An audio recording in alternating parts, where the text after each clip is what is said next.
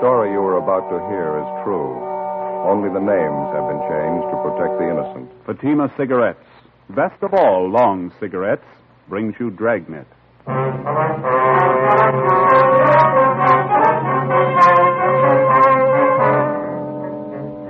You're a detective sergeant. You're assigned to robbery detail. A middle-aged businessman in your city is robbed and beaten senseless. The hold-up men escape. The victim refuses to report the crime. Your job? Investigate. You'll be amazed when you compare Fatima with other long cigarettes. You'll find they now cost the same. But in Fatima, the difference is quality. You see, Fatima is the quality king-size cigarette because it contains the finest domestic and Turkish tobaccos superbly blended. And Fatima is extra mild, with a much different, much better flavor and aroma than any other long cigarette. So compare Fatima yourself. Fatimas now cost the same as other long cigarettes, but your first puff will tell you... Ah, that's different. Yes, in Fatima, the difference is quality. Ask your dealer for Fatima, the quality king-size cigarette. Best of all long cigarettes. Start enjoying Fatima tomorrow.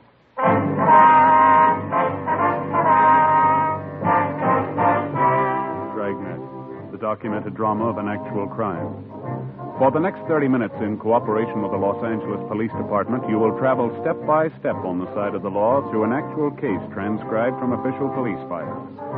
From beginning to end, from crime to punishment, Dragnet is the story of your police force in action. It was Tuesday, October 8th. It was overcast in Los Angeles. We were working the day watch out of robbery detail. My partner's Ben Romero. The boss is Captain Didion. My name's Friday. It was 11:23 a.m. when we got to 700 South Hill Boulevard, the Butler Accordion Studios. What do you think? Well, I don't know. It must be upstairs, I guess, huh? Oh, yeah. Yeah, there it is. Main office, second floor. Yeah.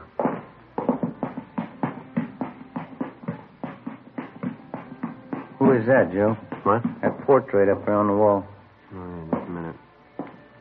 Some printing underneath here. It's a nice painting. Yeah, it says Damien, the father of the accordion, Vienna, 1829. What do you know about that?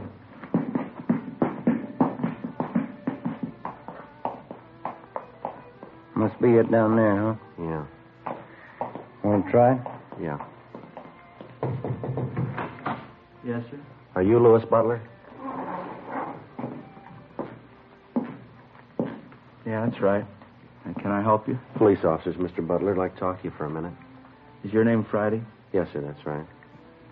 This is my partner, Sergeant Romero. How do you do? I'm sorry, Sergeant. I told you on the phone. I just don't want to talk about it. We'd appreciate it if we could have your cooperation. It's a pretty important matter. Well, I'm the only one concerned in it as far as I can see. I just as soon forget the whole thing. Besides, I got a pretty busy day ahead of me.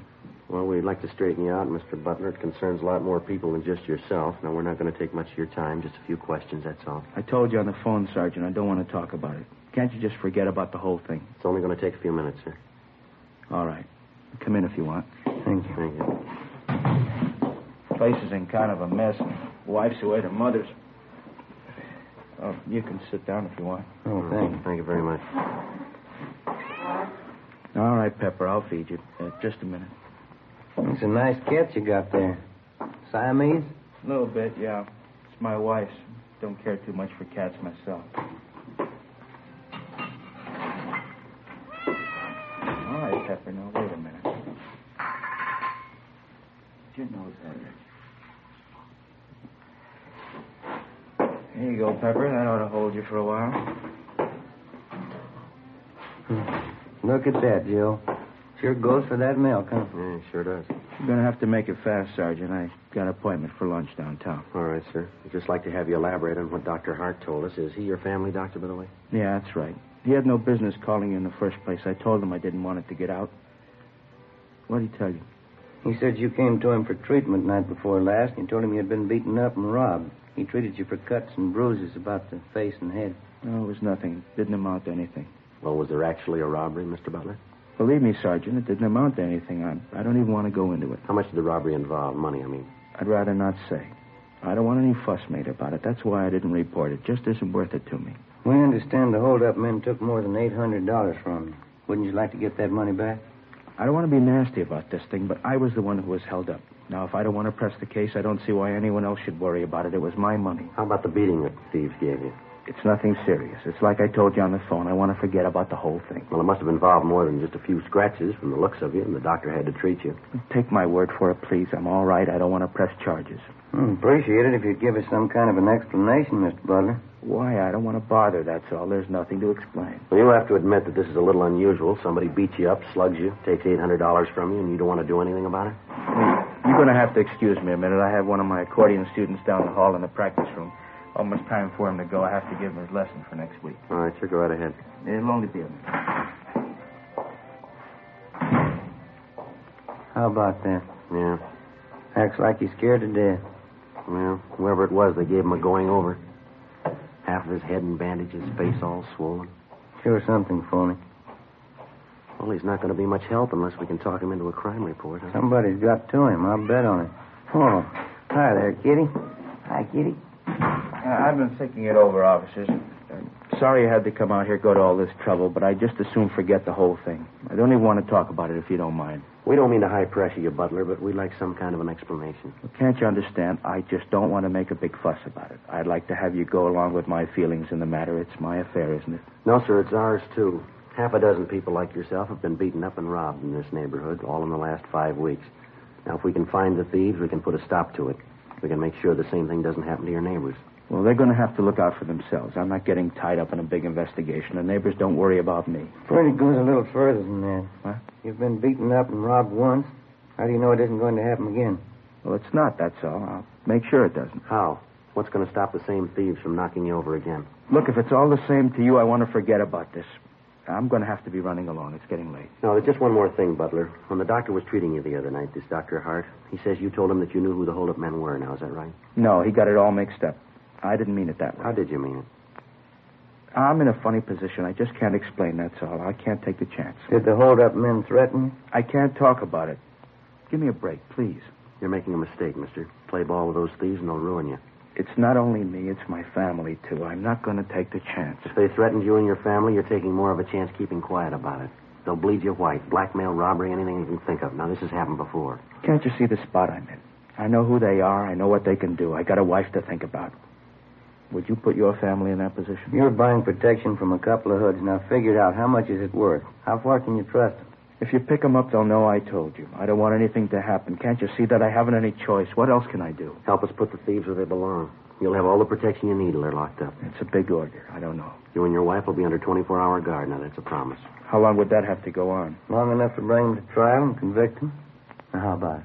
They warned me about telling the police. They said they'd get both of us if I did, me and my wife. Now, they meant it, too. They'd get us. What can you do about it? Get them first.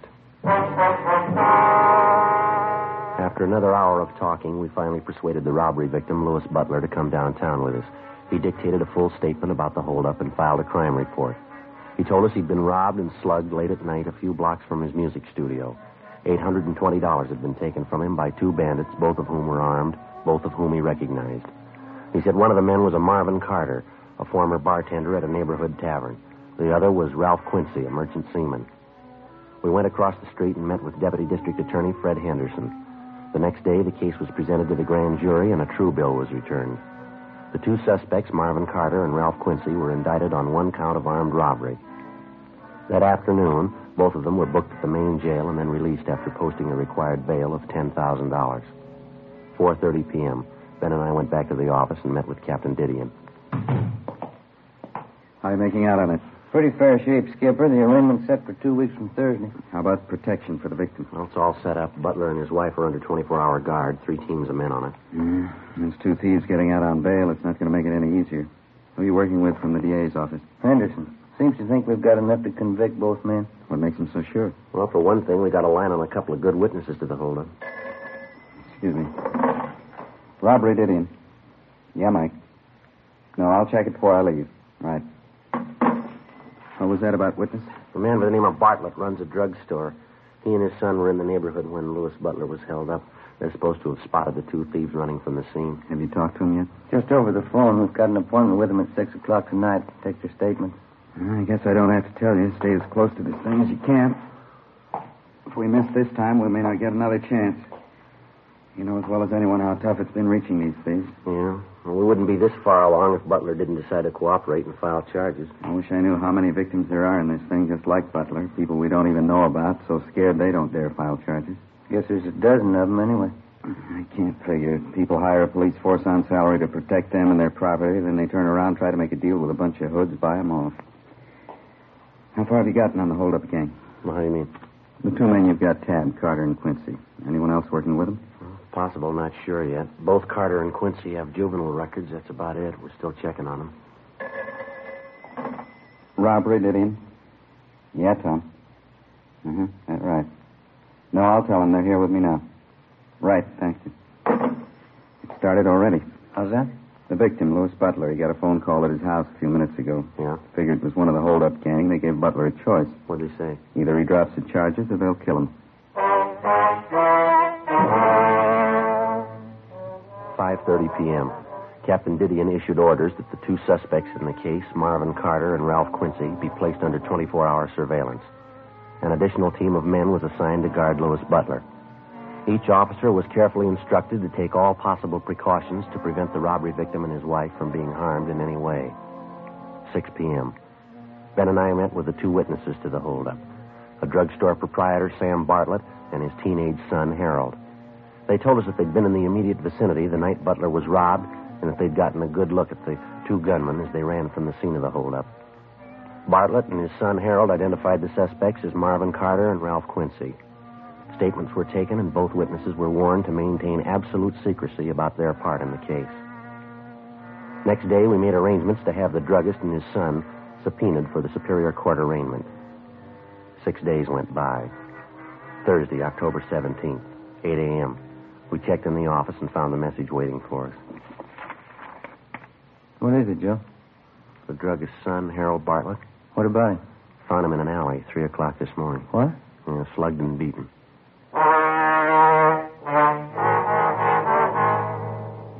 Late that afternoon, Ben and I received permission from the doctors to visit briefly with our witness, 17-year-old Harold Bartlett. His injuries were painful but not critical. The beating he'd received was nothing less than brutal. His left forearm had been broken, and he'd been beaten viciously about the face and chest.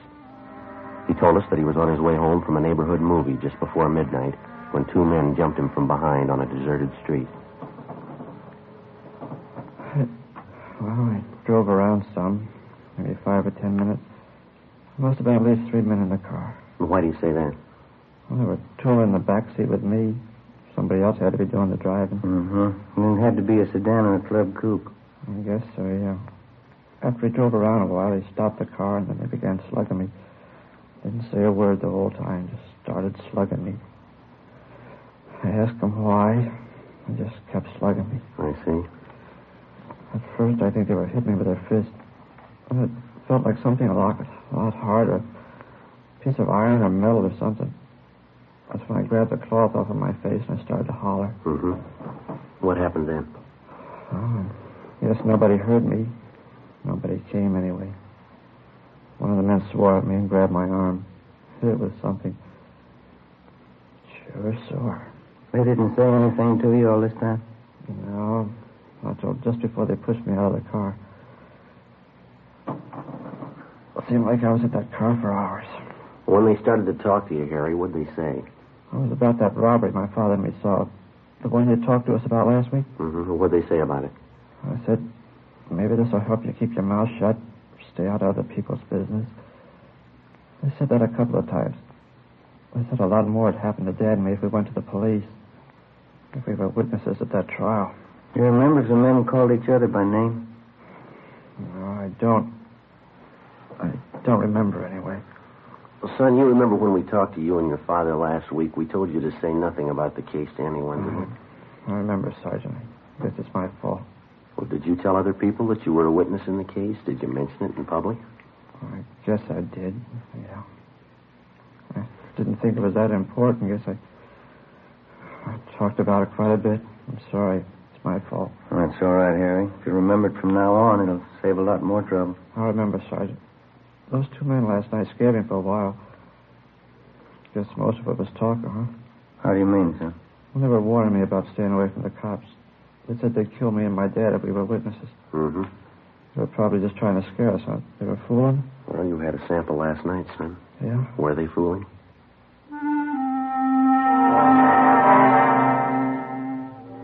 After we left Harry Bartlett, we went back to the office and arranged for a 24-hour guard to be assigned to the teenage boy and his father. A thorough investigation of the attack on the boy failed to turn up any leads. On the surface, the two robbery suspects, Carter and Quincy, were not involved. During the week that followed, we heard of no further threats or attacks, either on the victim, Louis Butler, or the witnesses involved in the case. Ben and I worked with Deputy District Attorney Henderson, preparing the case against the two suspects. 2 days before the trial opened in Superior Court, we got an urgent call. Yeah, I know, but how did it happen? Mm-hmm. Yeah. Yeah, all right, Tom, thanks. Well, what's the trouble? Couldn't be worse. No victim. What do you mean? Mr. and Mrs. Butler have disappeared.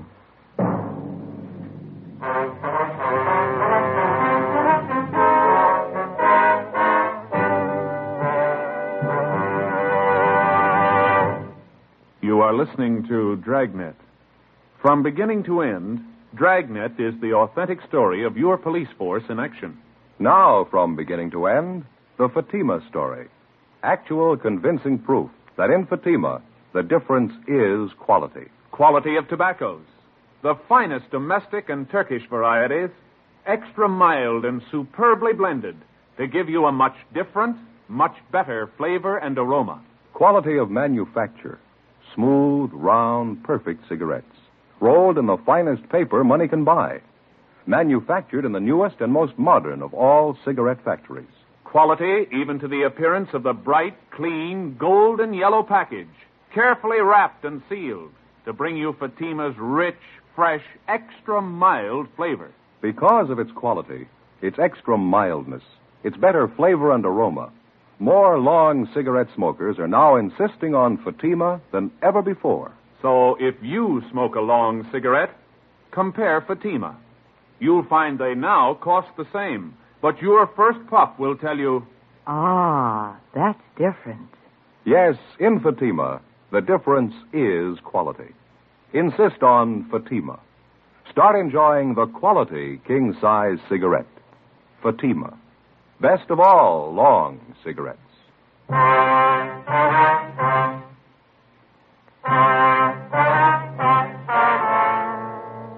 Tuesday, November 5th, 9 a.m. The trial of robbery suspects Marvin Carter and Ralph Quincy opened in Superior Court, Department 88. The complaining witness, Louis Butler, failed to appear. For 2 solid days, we'd been busy checking all of the Butler's friends and relatives in the city. They couldn't help. Each time the Butlers had left their residence, they'd been under surveillance. We'd had an understanding with them that in the event that they were in their automobile, and for some reason the officers assigned to them lost them in traffic, the Butlers would immediately return to their home. On the night of November 3rd, under the pretext of going to a neighborhood theater, the Butlers made a right-hand turn from a left-hand lane of traffic, so it became obvious that they were trying to elude the officers following them. A check was made at their home as prearranged, and they failed to return. When they failed to appear for the trial, a bench warrant was issued by Superior Court for the missing couple. Deputy District Attorney Henderson asked the court to grant a delay in order to find the Butlers. It was granted. In the meantime, we'd gotten out a broadcast and an APB. Missing persons detail helped out in the search. Still no sign. Tuesday, November 12th, 11 a.m. Deputy D.A. Henderson phoned us from the Hall of Justice. When was that, Fred? Is that right? Mm-hmm. Yeah, well, thanks a lot. What do you have to say? The attorney for Carter and Quincy asked the court for dismissal, no complaining witness. Well, the judge ruled on it yet? Yeah, case dismissed.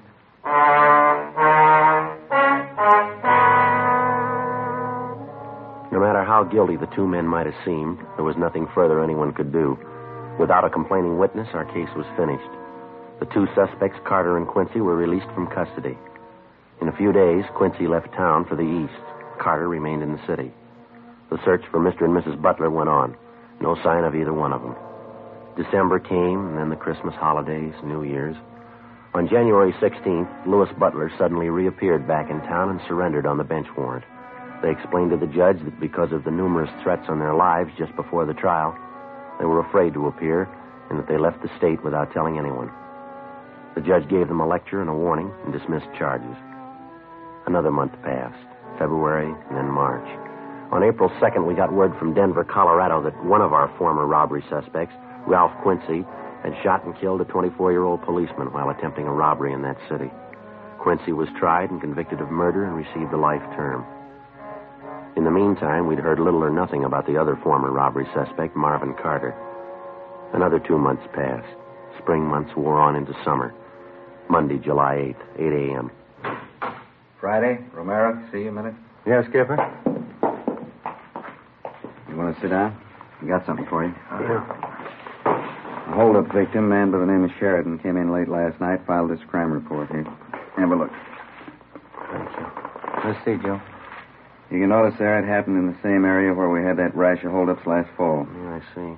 Victim robbed and beaten. Suspects used the same approach, same M.O., followed it right down the line. Yeah. Victim warned not to contact police. Bodily harm threatened if victim did so. How about the descriptions of the hold-up men here? The victim pretty sure about them? Gaffney handled the report. The victim said he got a good look at one of the thieves. Gaffney gave him a bunch of mug shots to look at. Yeah. Here's the one he picked out of the lot. Thanks. Have a look, Joe. Marvin Carter.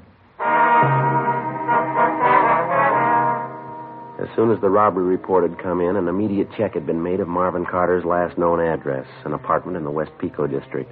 The landlord revealed that the suspect had moved at least 2 months before. We got out a broadcast and an APB on him. Together with Sergeants Gonzalez and Henry, Ben and I started on a systematic check of all of Carter's known friends, relatives, and associates. After that, we started on the places he was known to frequent: hotels, bars, restaurants. No luck. 2 weeks went by. There were no further reports of robberies where the M.O. of the criminal matched that of Carter's.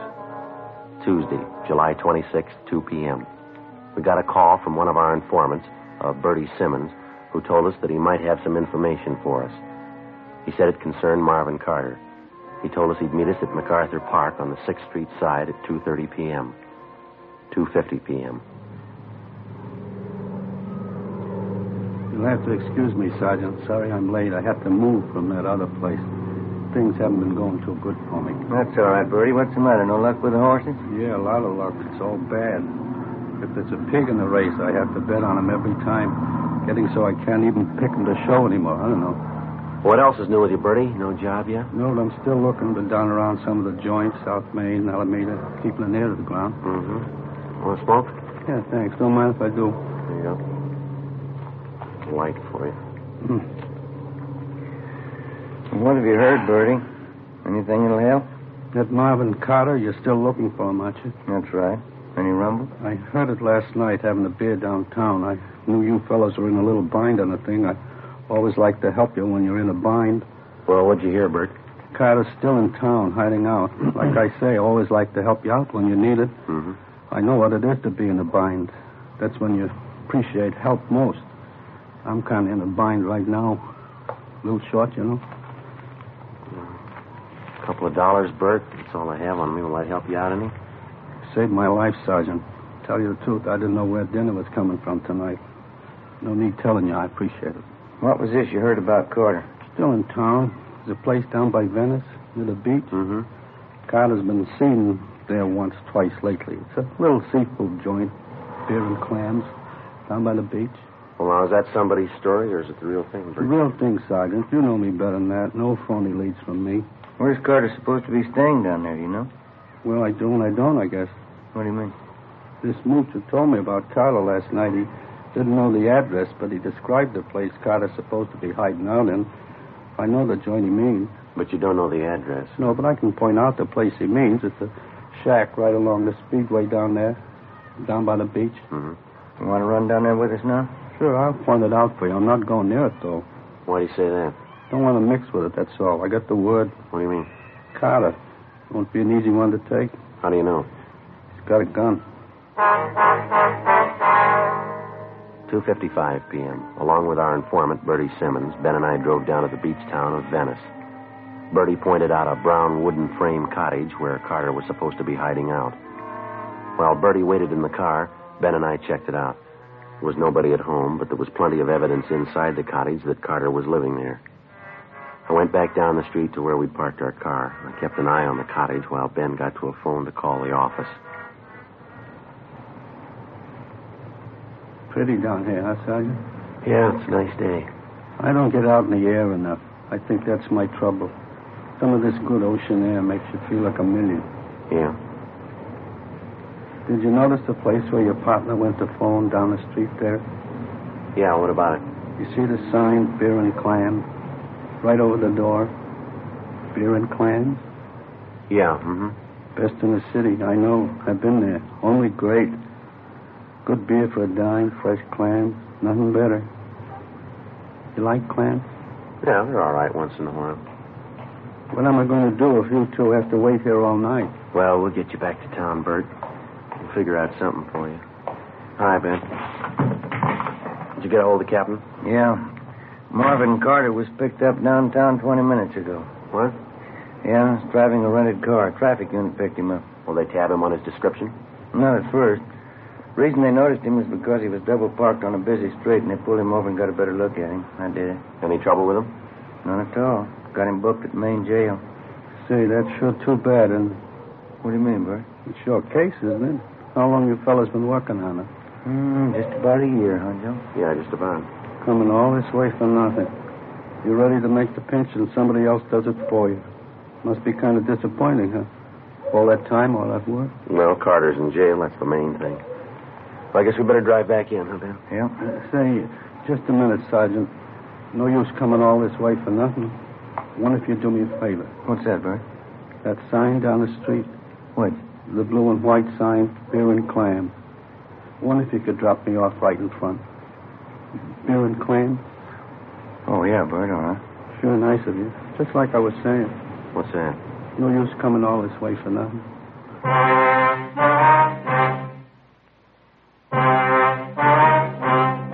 The story you have just heard was true.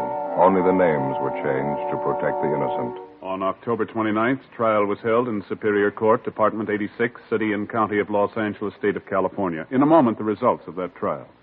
And now, here is our star, Jack Webb. Thank you. Friends, let me tell you how to size up king-size cigarettes. First, take a Fatima, and then any other king size.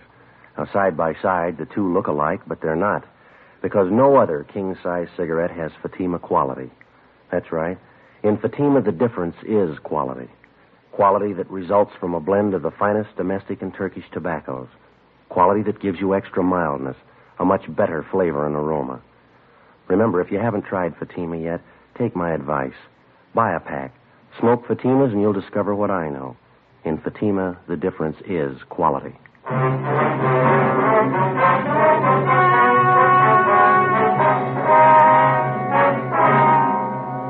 Marvin Lawrence Carter was tried and convicted on several counts of first-degree robbery and was sentenced to the state penitentiary where he is now serving his term. First-degree robbery is punishable by imprisonment from 5 years to life. Ladies and gentlemen, Miss Lyle Rooks, editor of Radio Television Mirror. The readers of Radio Television Mirror have chosen Dragnet, the favorite program of its type, for 1950.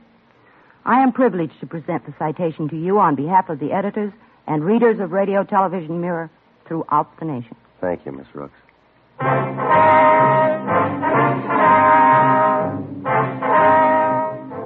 You have just heard Dragnet, a series of authentic cases from official files. Technical advice comes from the Office of Chief of Police W.H. Parker, Los Angeles Police Department. Fatima Cigarettes, best of all long cigarettes, has brought you Dragnet, portions transcribed from Los Angeles. Stay tuned for Counter Spy next over many NBC stations.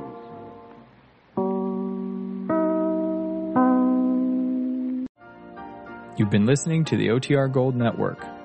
Find more classic radio at otrgold.com.